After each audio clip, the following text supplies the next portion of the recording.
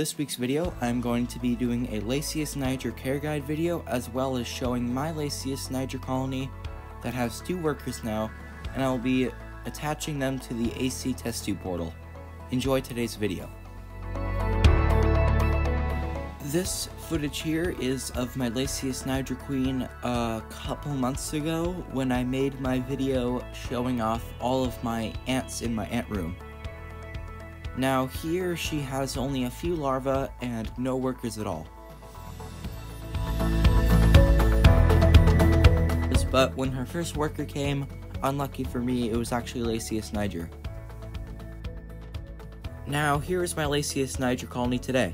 She has 2 workers at the moment and a bunch of larvae. She has a few eggs and no pupa at the moment. I should be expecting a pretty big growth in population here soon.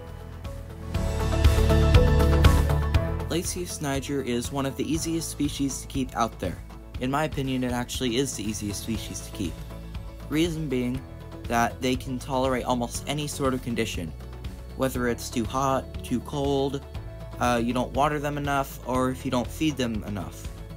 Now, you should be providing them with optimal conditions anyway, only so that you can promote their growth and keep them healthy.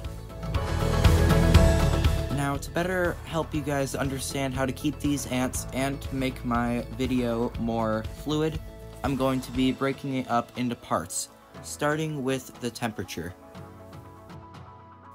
I would recommend keeping your Lasius Niger colony at around 70 to 80 degrees Fahrenheit. Now, you can do this by putting a heating cable or a heating mat under or near part of the nest so that they can regulate to where they think that their brood should go. Now, be careful not to overheat your ants or underheat your ants. If you overheat them, they could die, and if you underheat them, then they won't grow as fast. The moisture level for Lasius Niger is between 10 to 50%. I recommend that you do not keep the nest too wet or too dry so that they can have optimal living conditions and choose where they want to nest. Now let's talk about their diet. Like almost every other ant species out there, they need an abundance of sugar and protein in their diet. They need proteins to help the queen lay more eggs and to help the larvae grow faster. Now, sugars are an essential piece of the ants' diet. The workers need it so that they can keep up their daily activities that consist of finding prey and caring for the brood.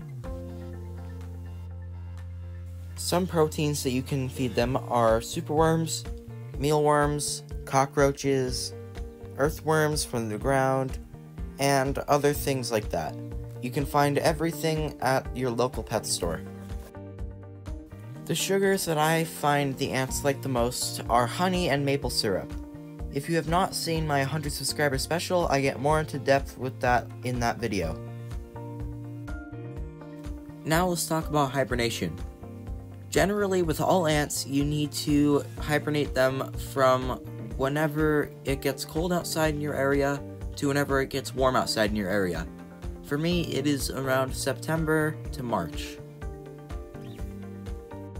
You can hibernate your ants by putting them in a wine cellar, or a fridge, or a basement. Now just make sure it's not too cold for the ants, meaning that it has to be a bit warmer than it is actual outside temperature.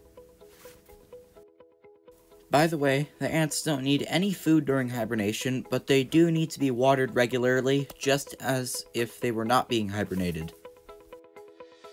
Here are some other facts about Lasius Niger. The worker length can be between 2 to 5 millimeters long. The queen's length can be between 7 to 10 millimeters long, and the male's length can be between 3.5 to 5 millimeters long. Lasius Niger tend to nest in dirt and sand. They can also be found under stones or other objects that generate heat. Now let's talk about nuptial flights. Lasius Niger like to have their nuptial flights between June and September.